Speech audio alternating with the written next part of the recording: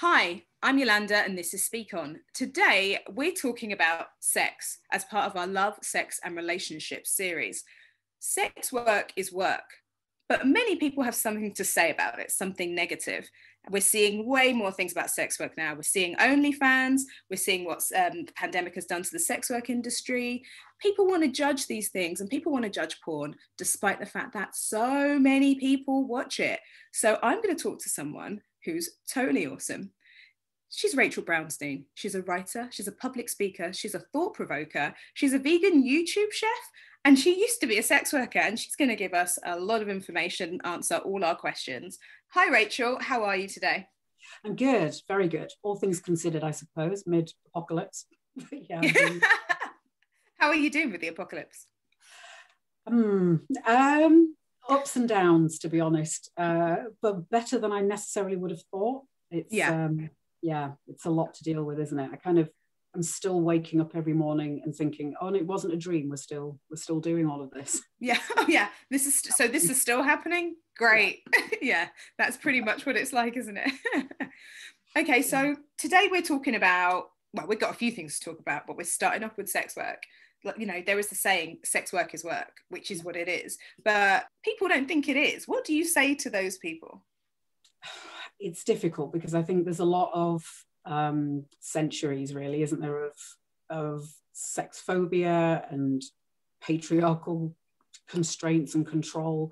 So I understand that people are reluctant to acknowledge the exchange of sexual services for money or material goods. But I think we just need to start looking to move past that mindset and accept that we're all in charge of our own bodies and we can make decisions about our own lives.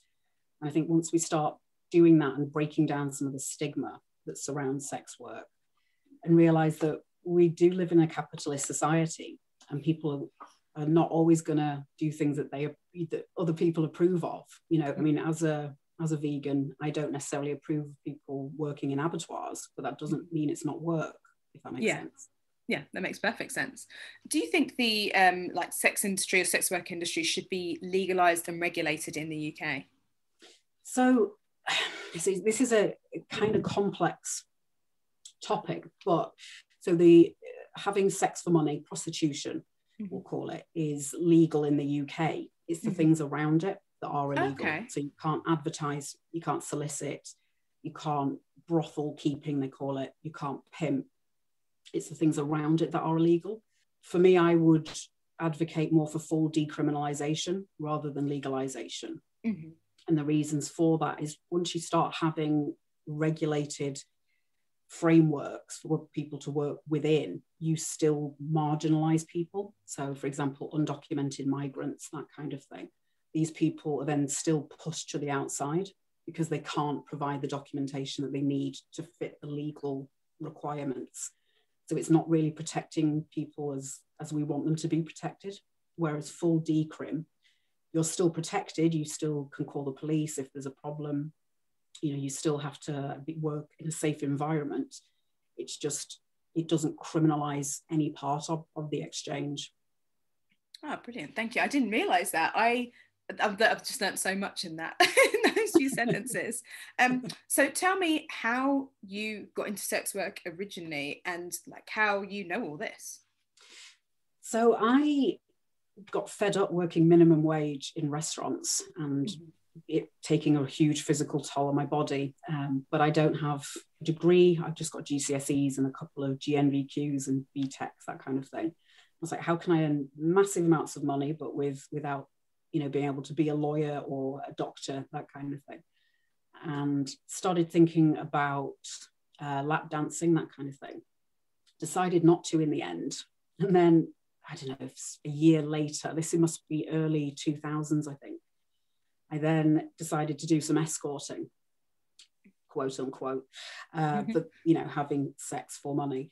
Did that and it was fine. And I thought, okay, but wasn't getting a ton of work. So then revisited the lap dancing idea and started doing that. And then I'm quite well endowed up top.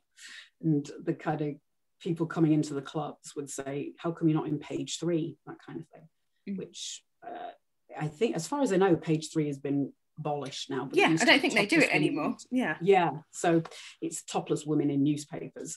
So I started making inquiries, found a kind of agency and studio in Leeds, started doing the nude modeling, then got scouted by a large breasts niche magazine, porn magazine, did a shoot for them, met a photographer for them, is friends with the director, and he said, if you ever want to try doing boy-girl stuff, I want to caveat this, but I don't like the term boy-girl. That's the industry terminology. For me, I much prefer men, women, but anyway. And so I thought, well, I already did the escorting and I didn't hate myself for doing it. So I'll try doing films, see what happens. Had a blast, got paid a good chunk of money and thought, well, let's try doing this for a while. Brilliant. And so when you first decided, okay, I want to try this out, I want to get into escorting, how do you start that journey? How did you do that? So was it like you looked for a paper and then found something and then that's what started this whole thing? Yeah, I think, casting my mind back, I think I looked in, it was either, I don't know, Ask Jeeves or Lycos. Oh my gosh. Yeah. And kind of Googled, escort agencies, Leeds, that kind of thing. And my memory doesn't hold details super well, so I can't remember the exact details of it. But I can't remember the first booking I ever had. So it must have been so average and kind of meaningless in a way that I just haven't retained the details of it. But yeah, I'd do out calls. So I would drive around, get the call from the agency, you need to be at this address at this time, get the money up front.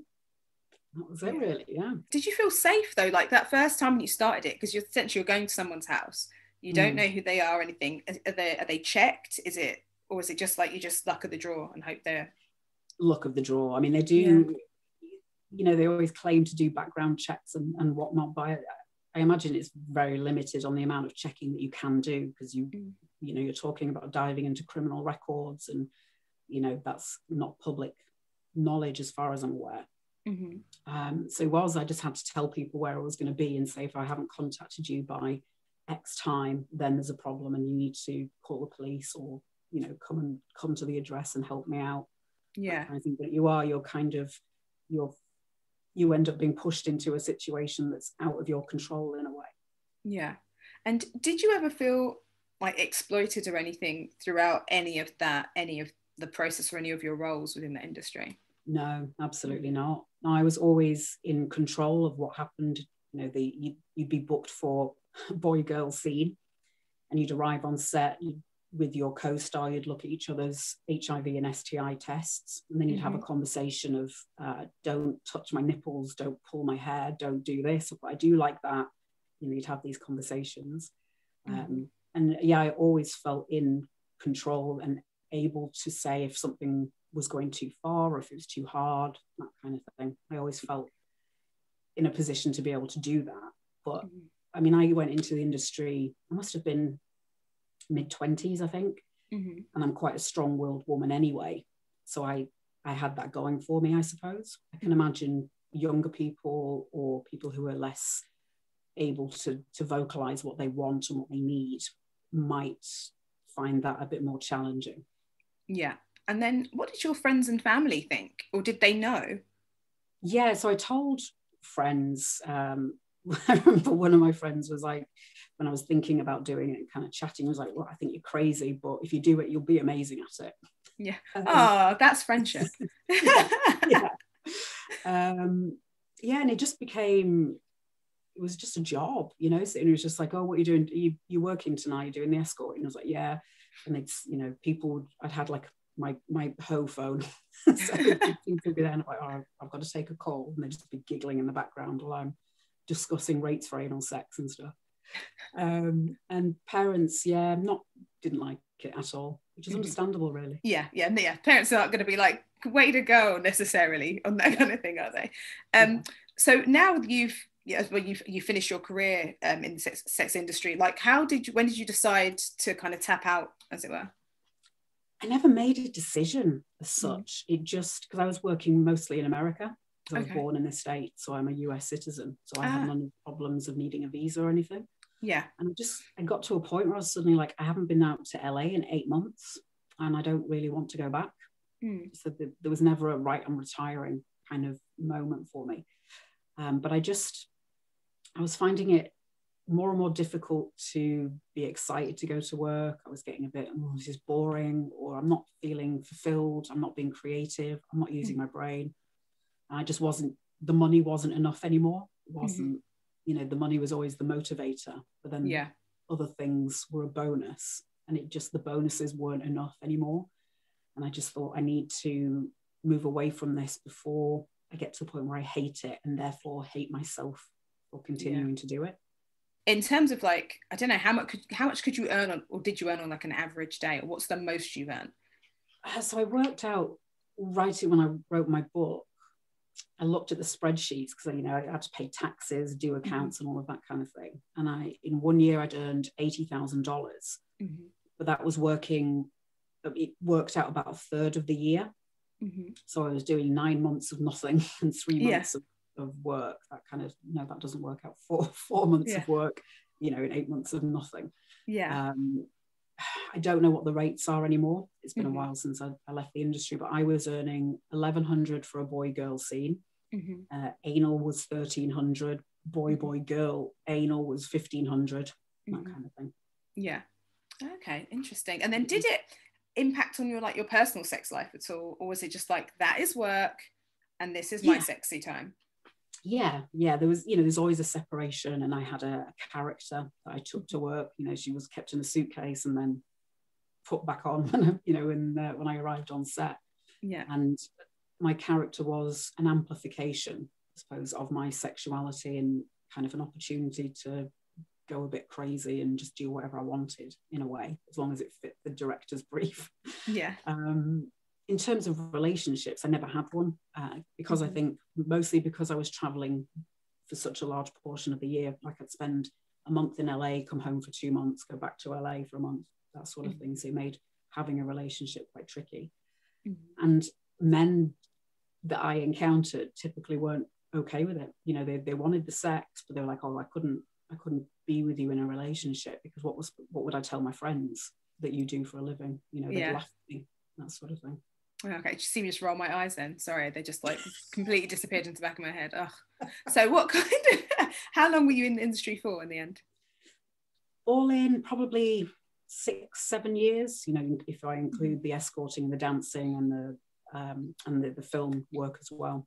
Okay, and then so you talked there, you kind of touched on some of the discrimination that you kind of faced in terms of, obviously everybody has their choice who they want to go out with, who they want to date and be in a relationship with, but what kind of discrimination have you faced, while being a sex worker, but also being a former sex worker as well? Because I know you've had in your when I was kind of finding out more about you, I know it's affected previous jobs. So I was fired twice, once from a video game company, and apparently an executive at Sony had been looking on an escort website and he'd recognized me. So man is horny, woman gets punished kind of thing. So hold on, what was he doing? Obviously, if he's allowed to look on an escort website, why aren't you allowed to be there?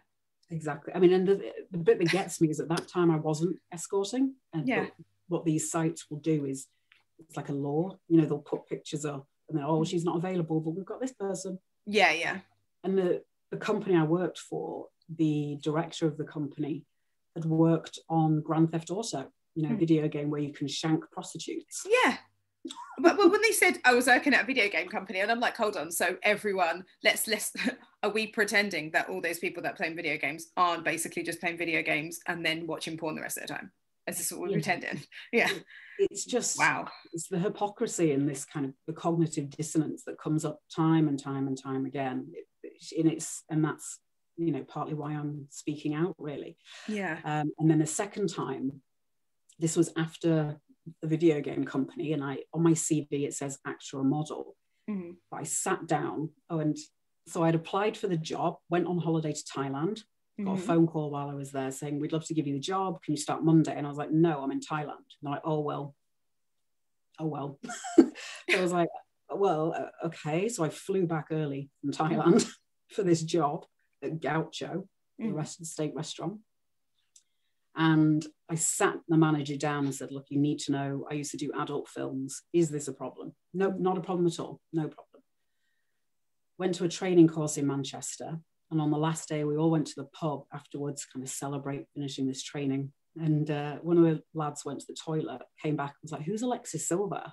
And I was just like, oh, fuck, here we go. So I just stared at my pint, wishing the floor would just swallow me. And they all got the phones out, like Googling it, and looked at me like, so just, you know, barrage of questions starts like it always does. Yeah. By the time I went to work the following week, the manager, I walked in, morning, she kind of wouldn't quite meet my eyes. And I'm like, oh dear. So she said, I need to speak to you. What happened in the pub on Friday has got back to head office and they've said, I have to let you go. I'm really sorry. You didn't do anything. And also that person said, who is Alexis Silver? He knew what he was set. He knew who you were. So he did it to draw attention to you. So of essentially course. He's just an asshole. Yeah. And they, it happens a lot. You know, men will approach me in pubs. Yeah. Like, oh my God, and they know, they can see I'm with other people. Yeah. And it's like, it's either they're doing it deliberately to shit stir, or they are that clueless that they don't think about the implications. And I don't think anyone can be that stupid as to not think about the implications. So I do think it is a malicious. Yeah, just trying to shame you. Yeah, or they're putting their dicks, they're making their penises the priority in that moment, instead of thinking, does this woman want to have a conversation after I've left? Does she want to speak to the people she's with about what I've just spoken to her about? Yeah. And also, why would you speak to anyone about anything else? Even if it was just about, oh, you work in that cake shop. You just wouldn't even do that in front of other people. It's like, well, you're clearly sitting there enjoying your evening and I don't know you. So that's kind of the end of it. I literally can't. I've spoken to male friends about this and they're like, well, I think a lot of it is just appreciation, the same as I'd go up to, Jean-Claude Van Damme and say, I loved Kickboxer, and that kind of, there's that starstruck kind of thing. And I do sort of understand that, but then again, it's like, but when you're talking to a Hollywood star, there's no implications, whereas there is with sex work, and people know that there is with sex work. So it's that. And again, I suppose that's why I'm speaking out, to try and get people to understand the ramifications of these. What is a fun, exciting moment for you in the pub has massive consequences for me. And are you always on alert because of this then? Oh yeah, all the time. It just, even I retired 10 years ago. But obviously there's loads of stuff all over the internet. The companies keep making new films, so they'll just cut scenes that I've done and put them on a new DVD. So my work's still very current, or so people think. But yeah, every single time I go out to a bar, I get approached by somebody. I love your work. I'm like, I don't care. Yeah. Because I don't earn a penny from any of it. Oh, but I was about to say, do you get any residues? You don't get any residuals. That is insane. Is it because you didn't have an agent? No, I had an agent. That's just how the industry is structured. You get your you don't get usage. Yeah, you just get your basic studio fee, as it would be if in mainstream terms. Yeah. And that's it. You don't get any royalties, no residuals, nothing like that. What? Okay, that's insane. I have a management company, I manage influencers, and if someone tried to repost something of one of my clients recently, and I couldn't get on the phone fast enough to say, run me my coin. or remove the image. I can't imagine that. Oh man, that's so crappy. Yeah, I mean, when I was writing the book, I looked on Pornhub to see how many views my most viewed video had, and it was 2.5 million. I was like, if I even got 1 cent per view, it's just absolutely, but you just accept that's what it is when you start in the industry, because that's how it is. So if you don't agree to the terms, then you don't work. That is such a shame. I hope there's some kind of reformation in it going forward, because it's so, obviously there are lots of industries are subject to exploitation, but that, I'm like, God, if I was going to do that, I'd be like, I want usage. I think that's why platforms, and I know it's problematic, but OnlyFans and these sort of content creator driven platforms, I think, are very much the way forward, where absolutely have much more control over their content and over the prices that they set and how they profit and benefit from that material that they're creating. Yeah, absolutely. I think I've got a client that's on OnlyFans, and I know other people that are, and I'm just like, you know what, get your money, make your money. It's safe for you. You can control it, and it's coming through to you, and it's not going through to anyone else, and that's all you can ask for, really. I think that's the best way to kind of have true ownership over your work. Absolutely. And it is problematic, and there's somebody's profiting off that, and then you get the Bella Thorne saga. Oh, don't even get me started on that. Yeah, it's just and now it's the sex workers and people who rely on that money. They're the ones that are suffering while she's swanning around in a fucking mansion. I know, that whole thing was ridiculous, and then everyone else has to pay the price. I don't even know I'm not sure how they could have regulated their way out of that one before she got there, or I'm not sure what kind of barrier they could have put in place. But it's just, the whole thing is like, Bella, just don't lie. Let's just not do things for attention, shall we? People are trying to earn money to pay their bills. But what did the adult film industry teach you about like sex and life and anything? That's a good question. So again, it's difficult to attribute anything specifically to porn, or if that's just me, if it's me, because I am a slightly, I think, neurodivergent anyway, very, logical and outspoken and forthright and direct.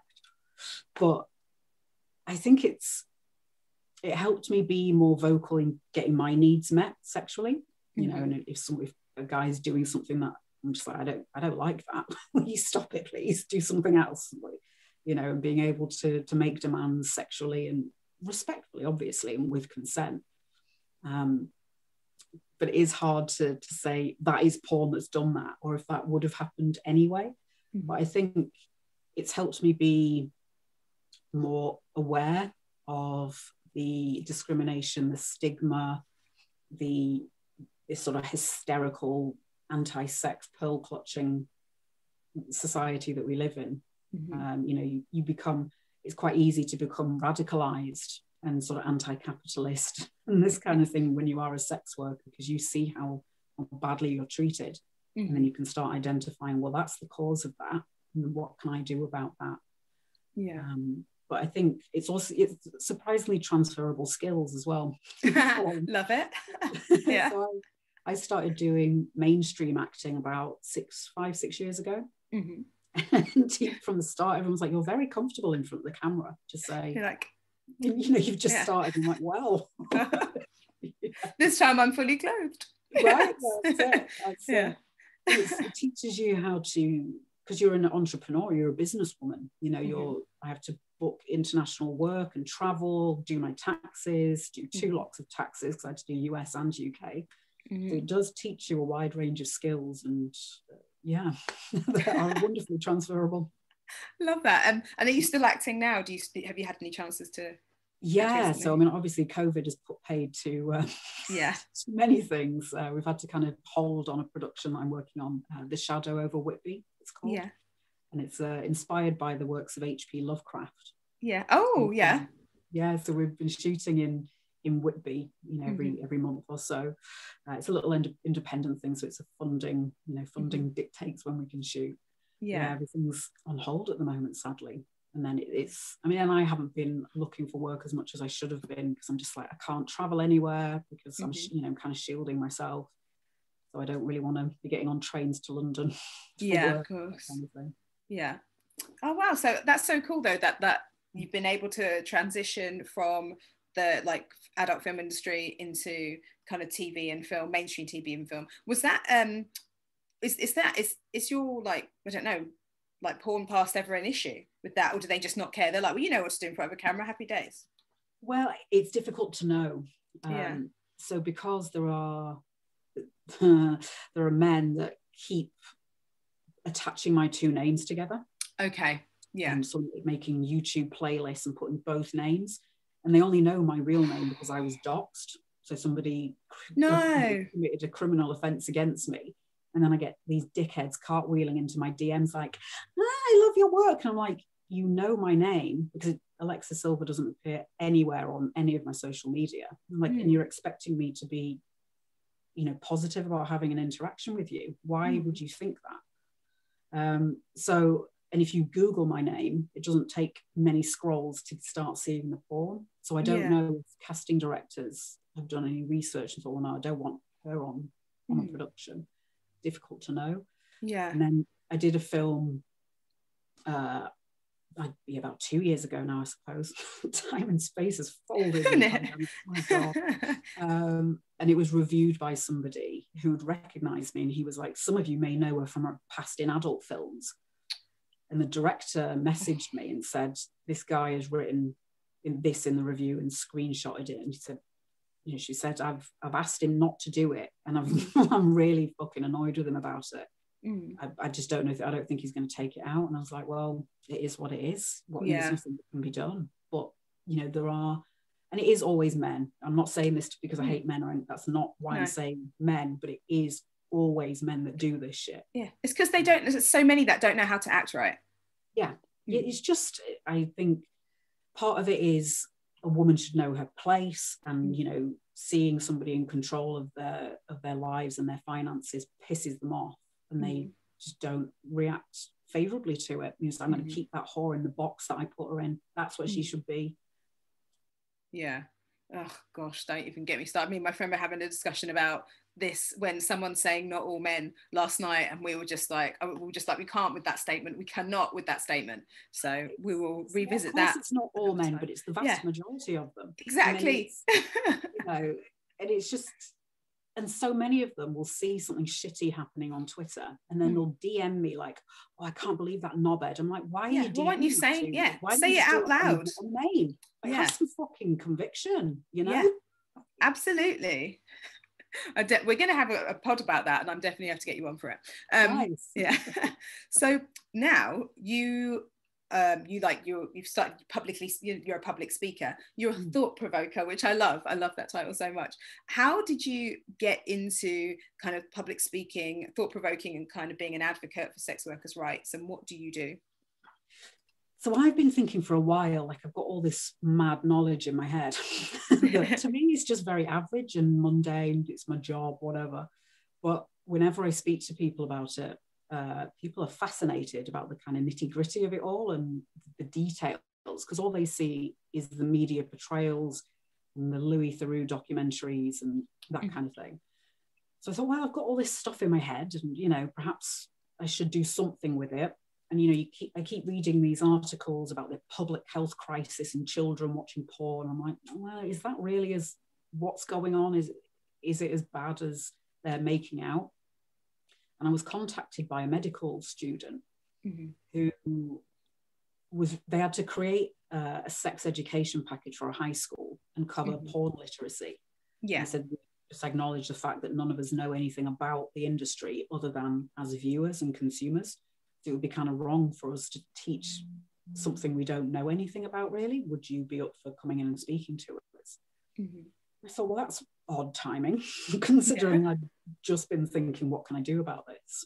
This stuff in my head. So I said, yeah, I'll do it. And a friend of mine who used to do films as well, we went together, sat in this group with, 20 to 30 medical students, chatted to them about it, I answered all their questions, and afterwards a few of them came up and were like, you've made me realize I had judgments about what you were going to be like, and you've just smashed that out of the water, and it's made me realize I need to do a lot of work on myself and about how judgmental I am, and you've made me realize that you're not abused, you're not exploited, and I really appreciate you doing that. And so my friend and I came away from it feeling very positive in what we'd done, just because my intention is never to say porn is good or porn is bad. It's just to say porn is this. This is my experience of it. And my experience isn't necessarily representative of everybody's experience, but it's one voice among many. Yeah. And then the medical student said, would you like to do another one, maybe slightly bigger? And we'll open up to the whole student body. Oh yeah, why not? Okay. So it's like, oh.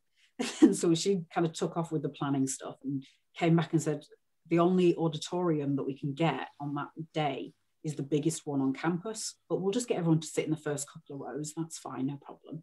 Mm-hmm. On the day, my friend was coming along, who was a high school teacher, and he'd kind of prompted this discussion, you know, you need to talk to kids about your experiences because it's pretty bad, the kind of shit they're getting up to with each other. And he phoned from outside and was like, they're queuing out to the main road. It was like, there's hundreds of people here. And I was like, what? What do you mean? And we filled the biggest auditorium at Leeds University, which is, I think it was like 400 students. Oh my goodness, yeah. It's just like, what have I done? What have I done? But we, you know, similar kind of format, talked. We gave enough information to then have a big Q&A session so that people could ask their own questions. And because I think it's all good and well me talking about things, but it's nicer when people can ask the questions that they want to have the answer to. We did all of it and then got to the end and they all stood up and started clapping. And I just burst into tears. I just felt this amazing sense of, it was like I'd suddenly hit my groove. I'd found what I needed in my life in a way. Yeah. Like I was clearly engaging these young minds and expanding their awareness of the world around them. And they saw me cry and started clapping louder. It was just one of those moments that will stay with me till I die, I think. Yeah. And then that really made me realize, okay, people are very interested in what I've got to say. And the way I say it clearly engages them. So what can I do with this? So I carried, you know, done a few more lectures, did one at Sheffield University. And then I was like, right, well, maybe I should write a book. Because people have said for like over a decade, you need to write a book. And I haven't got a book. There's nothing to write about. It's just a job. But it made me realize being able to just write about how to cleanse your colon for an anal scene in explicit detail. People are interested in this kind of thing. And it shows, again, it's not about, I wasn't forced into the industry, I wasn't trafficked, I wasn't abused, I wasn't exploited. It's just a very, and it is a memoir, but then it's packed full of information as well. So there's links to stuff about syphilis and, you know, discussing legalization versus decrim. There's all sorts of other random bits of information because my head is very random and chaotic. It sounds like you've got like possibilities to have like a few volumes as well. It's one of those things like I've done it. Each chapter is a question. So it's how did you get into the industry, or what do women do when they're on the periods? And then the body of the chapter is me answering all these questions. Yeah. And it wasn't until I started writing that I realized how much was in there, you know, and I'd suddenly get these random memories popping up like, oh my God, I remember when I rode somebody around the Staples Center in LA after watching a hockey game, not like sexually rode. Okay. But, you know, just these really fun things that have just become very average. Okay, sorry, what?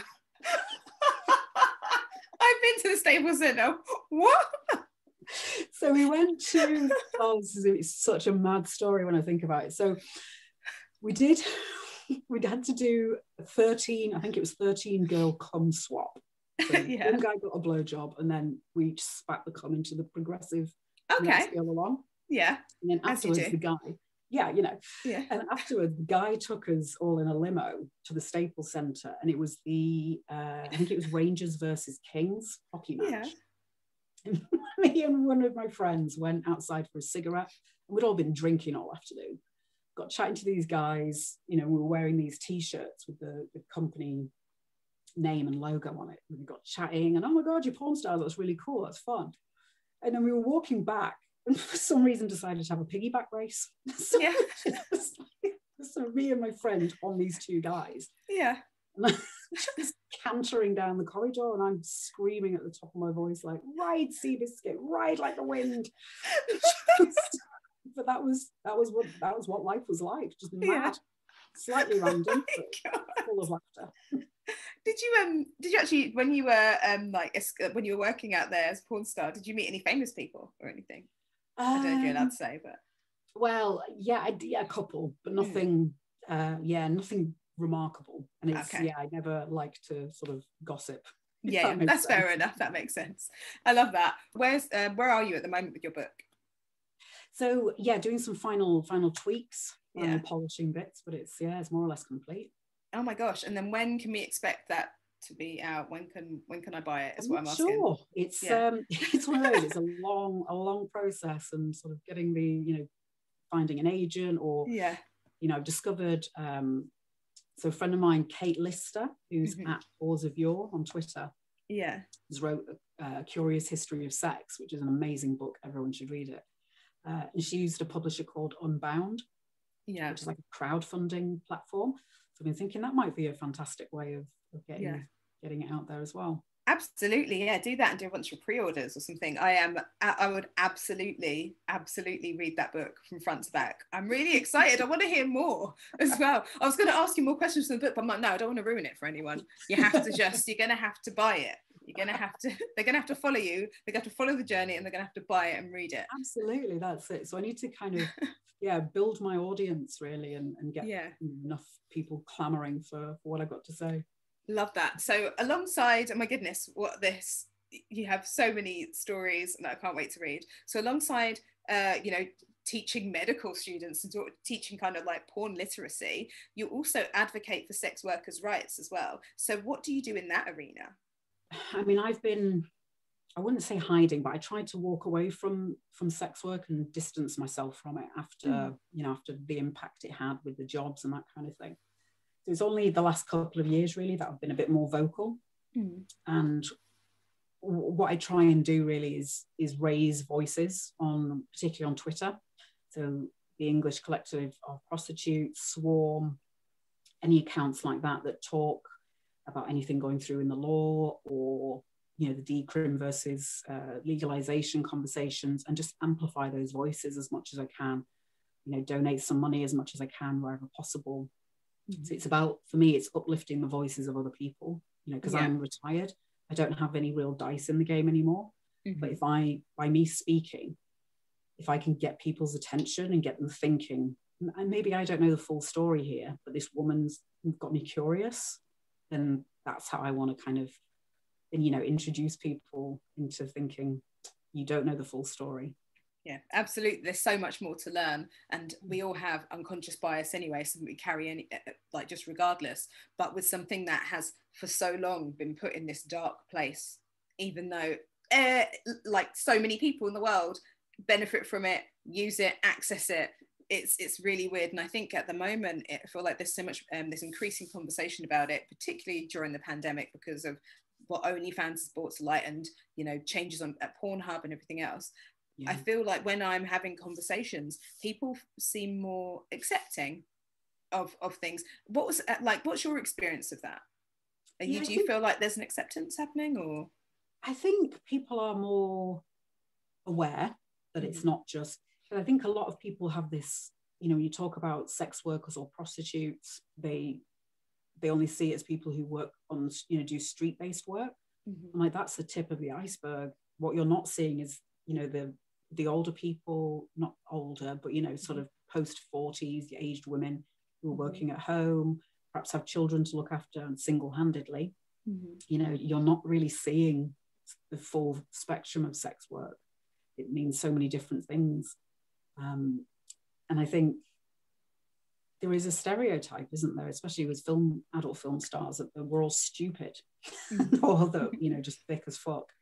So by speaking out and being able to clearly set out and clearly speak in a way that's engaging, I think that kind of puts people back a bit, like, oh, this woman doesn't match my stereotype of what I thought, so maybe it's harder to dismiss her. Yeah, I mean, I think there's so much more to learn. I think as people are, we've done a few different podcasts. We talked to like someone on OnlyFans, and we've been talking to different sex workers, and when we're getting feedback, we are getting people, I think, starting to realize, oh yeah, this person's quite cool. We have a lot to learn. This is really interesting. They're just out here functioning like they're just functioning in a, I suppose, I don't want to say normal, but in a way that in a way that we feel we're functioning. I think that's what they're trying to say to me. They feel more alignment than they realize. They thought it would be completely different. Now, while there are dark sides to it, like there are dark sides to lots of industries, we know there's dark side to the music industry,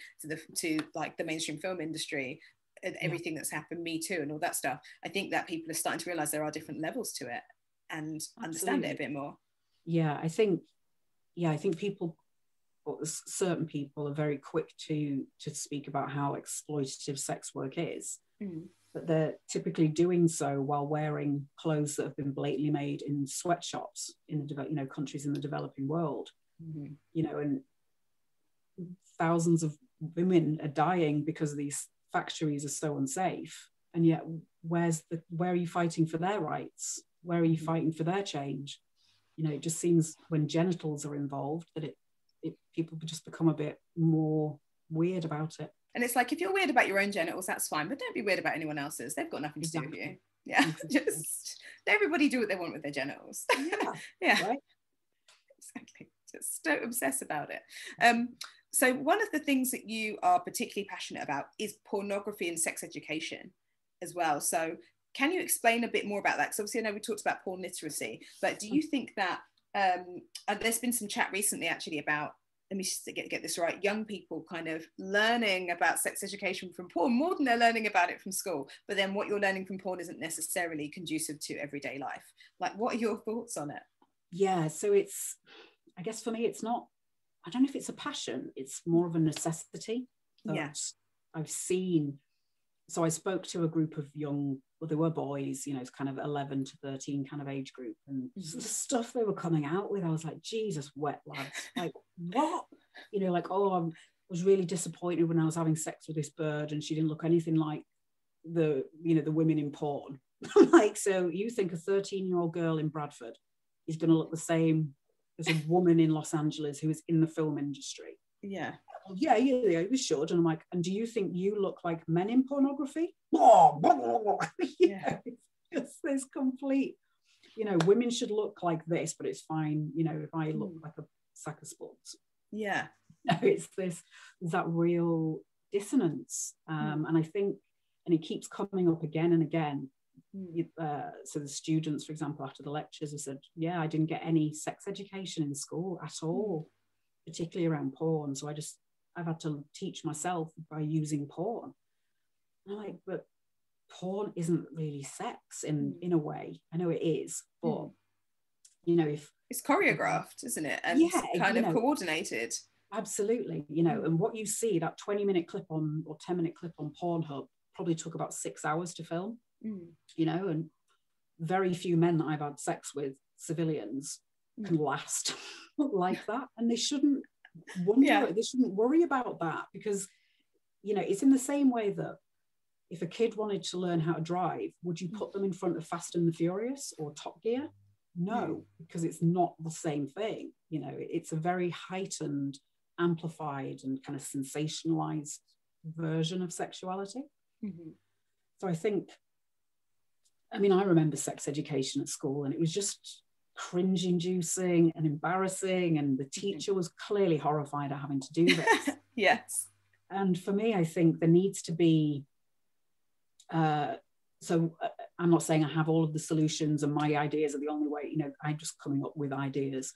But I wonder, is it not better to have someone who takes on a role of perhaps guidance counsellor, but then takes the sex education classes so that kids can think, okay, I'm speaking to this person about intimate things and about sex, and I'm not then going to have to sit in front of them and learn about history or science, so it becomes much more taught within a more safer space. And I think that would help develop a bit more of a respect in that sort of teacher pupil thing that you keep butting up against, and how can you talk to me about the square root of 64 when you've been talking about how to put a condom on my dick, kind of thing. And I think because we're still living in a society that's really weird about sex. So I was watching TV recently, and the new Duracell TV commercial came on. And it was two people sit, like a parent and a child, in front of watching a nature documentary, and the two animals start having sex, and then the parent and child start freaking out trying to find the remote control. Like, really, are we still perpetuating this thing that sex is embarrassing? And I just think like, I understand humor is an effective way of getting a message across, but you know, you're just deepening stigma and shame about sex, and I don't think that's particularly healthy for anybody. Yeah. Whereas I think if we can start having slightly more respectful and even-headed conversations about sex and porn as well, because porn is in the vernacular every day, you know, property porn, poverty porn, torture porn, makeup porn, interior porn, you know, everything's porn. So how can you be, you know, expecting kids not to be curious about this word? Well, what is porn? Like, I got a menu for a takeaway and they sell cocktails and it had porn star martini. So how is a kid not going to pick that up and be like, Mum, what's a porn star?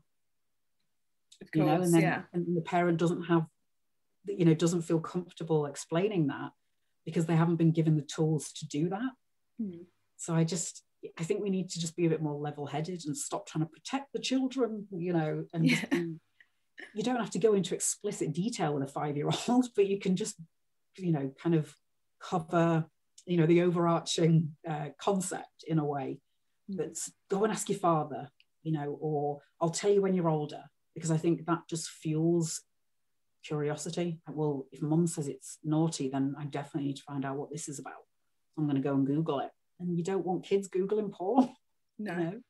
And of course, like you're saying, you were speaking to like quite young boys there, because, you know, if we delay telling people about things, or especially now in the age of information, kids younger and younger and younger and younger are accessing porn. So, you know, the age when I started using the internet, lol, it was such a long time ago. So it wasn't actually that accessible. That point, I remember my male friends who, they loved porn. And I was like, that's fair enough, you do you. But they had videos and DVDs, and they had like whole entire collections of it, because at that point, it wasn't actually that easy to get to watch it online. Whereas now, any kid could pick up a phone and just watch it online. So you have to really start that conversation, particularly about porn, quite early. Well, the content blockers, the parental settings, you know, there are so many ways around these things. You know, the kids are canny when it comes to tech, you know, and they know how to substitute letters, and, you know, and there are providers that are I can't say this bloody word, unscrupulous, you know, and so they make it easier for the kids to circumvent the things, and, you know, and then they're going to start using VPNs, they're going to start going on the deep web.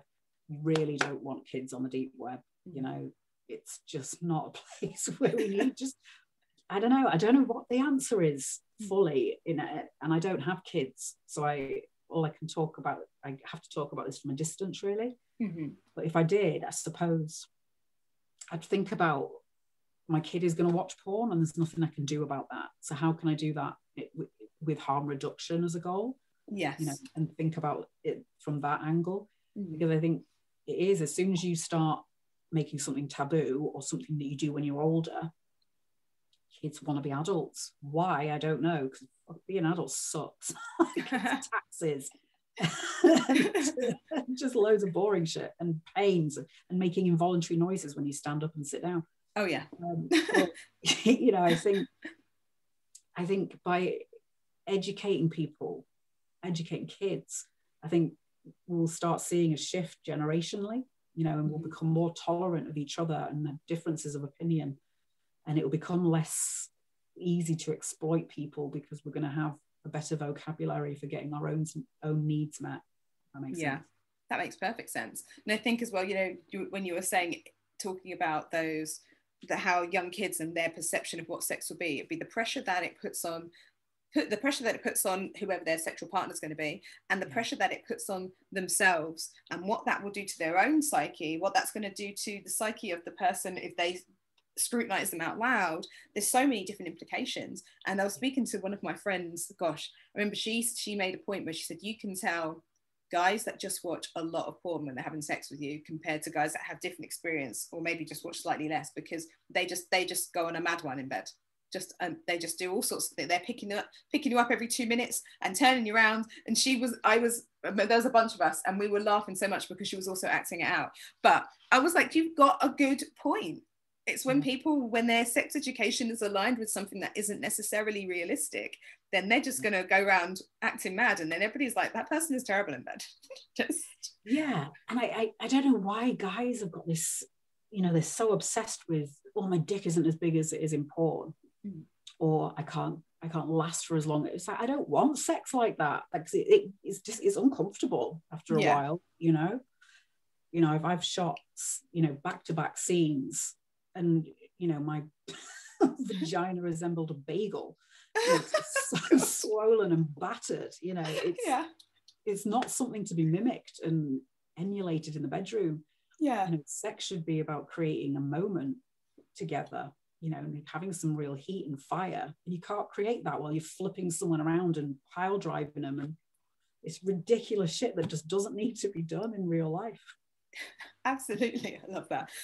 You know, actually, that's what I forgot to ask you. How many, like, in an, like, I don't know, I'm trying to think, not in an average day, but no, actually in an average day for work, how many people would you have sex with when you were filming, and how long would that last?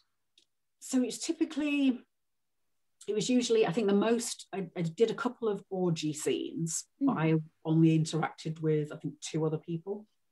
But it's just staged to look very wild. But, you know, I was very clear, I'm having sex with 2 people because that's what you're paying me for. I won't touch anybody else. I did a couple of, I think girl, boy scenes, so me plus 3 other people. And I think that's kind of the most, really. But in terms of shooting, like, God, I mean, the longest day I ever spent on set was 13 hours. Oh my goodness. And that was from arriving, makeup around, and everything. Doing your tests, doing your paperwork. Guy can't get, you know, guy on the scene before, he can't get wood, then the guy after him, he can't come, so you're just sitting around on my Nintendo DS or reading something. This is so boring. And then you've got to, you know, be on camera and be super sexy. It's like, I'm just hungry. But yeah, I think, you know, on average you're looking, and again, this changes now that everything's more filmed for online, and the kind of gonzo porn, as it's called, so not without scripts, feature kind of stuff. But on average, sort of anywhere from 4 to 8 hours, and then you're talking at least a good 2-3 hours solid of sex. My goodness, that sounds exhausting. Yeah, it's physically punishing. You know, there's a reason why most people in porn have ripped bodies, because you need it to physically, you know, so if you want, so for example, you do oral on both, and then you want 3 or 4 different sex positions. You need to hold each position for 15-20 minutes so you can get all the different angles. You've got to be able to keep the energy up and, oh my goodness, proper go for it for an extended amount of time. So you have to be physically fit. Wow, goodness me, that's just, I'm learning so much. So back to your memoir. So when did you start writing your memoir exactly? How long has it taken you to do that? I think summer of, again, space and time has folded. Summer of 2019. Yes, we're 21, aren't we? Yeah. So summer of 2019. But it felt amazing. Like I'd started something and finished it for once. I do that a lot. Like, oh, I'll do this thing now, and then nothing happens. But it was an incredible process in a way to get these things out and explore things that I thought I'd completely forgotten about, and be able to be funny, but then be hard hitting, be vicious, be all these different things like I am. Well, I mean, alongside that, you also have you have Auntie Rachel's Chaotic Kitchen. So when did that start? Was that while you were writing your memoir? Was it after? Like, what's the timeline on that? So the Chaotic Kitchen is very much my COVID baby. So I started the beginning of lockdown. I could feel like I have depression, anxiety, and I could feel myself like circling the drain of a major depressive episode. I was like, okay, what am I going to do? So I started cooking for like 8 hours a day, and I'd post on social media, and people were like, why don't you have a YouTube channel? Like, show people how to cook all these amazing vegan foods, because that is something I would like to try. So I thought, well, why not? It gives me something to do, and it's creative, because I am a creative person, but acting relies on other people, and it takes time. Writing relies on other people, takes time, you know, all of the speaking. Whereas food, I can cook, and within an hour, I've got like a creative final product. Mm-hmm. So I just started spending 14 hours a day in the kitchen, filming, cooking, planning, teaching myself how to edit. Yeah, it's just become this massive project, but I'm really proud of it. Like, really proud of myself. And I can see, get all the analytics on YouTube. And even though I know this is wrong, because I know women watch it, but according to YouTube, 100% of my viewers are male. Okay. That must be so rare for a cooking channel. And I know people, you know, because they find these playlists that dickhead men have created. Yeah. And you come and say, oh, I loved your old work, but I'm really proud of what you're doing now. And I love watching you in the kitchen having fun. It's just great. You know, seeing you doing something so different is wonderful. I love that. I love that you started this thing in COVID, and now it's just become an actual thing. So now you've written your first book. Are you going to write a cookbook, do you think? Is that where you think that's going to go? Yeah, I'd love to do that. It would be a really fun project, I think, because I became vegan 3 years ago, and I love meat, right? And I love animal products. I just hate what's involved. Yeah. But I started then being able to analyze quite specifically, what do I miss about meat? What is it about eating meat that I loved so much? And then thinking, well, how can I replicate a similar kind of experience? Like, I want the chew in the back teeth and that kind of thing. So it widened my, because I've always been a cook, you know, I've loved cooking from a young age, small person.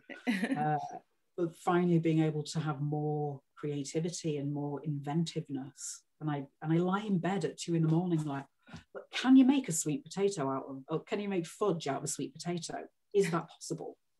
Just stop fixating on it for hours. I'm like, oh my God, I have to fucking get up and do it now, don't I? Otherwise I'll never sleep. It's an opportunity to be playful and experimental and just kind of explore different possibilities. Yeah. I love that all the different things you do. It's like, yes, I'm advocating for sex workers' rights. Yes, I am at the forefront of porn literacy. Also, I really want to talk about sex education and pornography and the relationship between that and make those changes. And also, here's a sweet potato pie. Yeah, it's like multiple strings to my bow. It's awesome. It's awesome.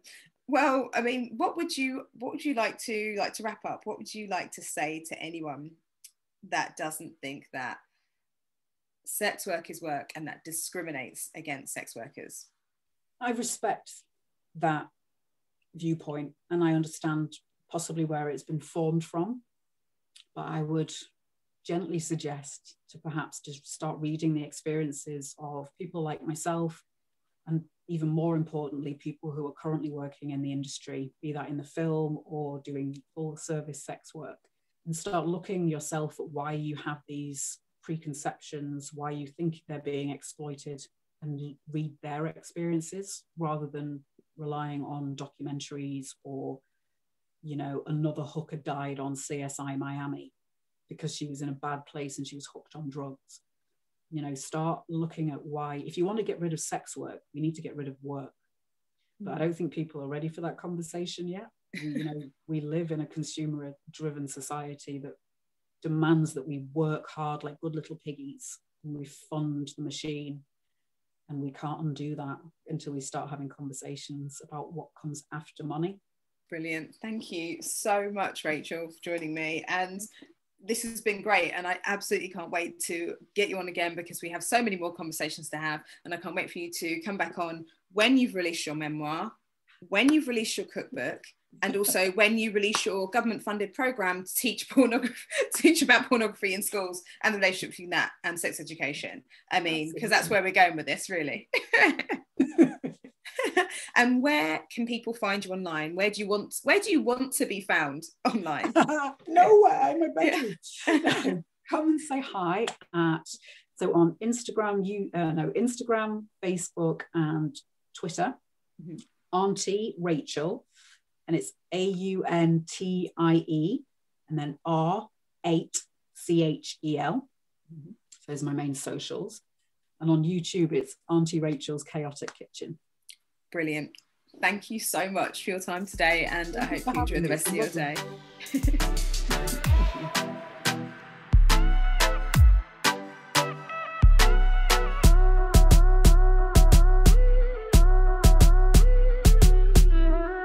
Thank you for listening to Speak On. Make sure you like, subscribe, and share with your friends, family, co-workers, strangers in the street.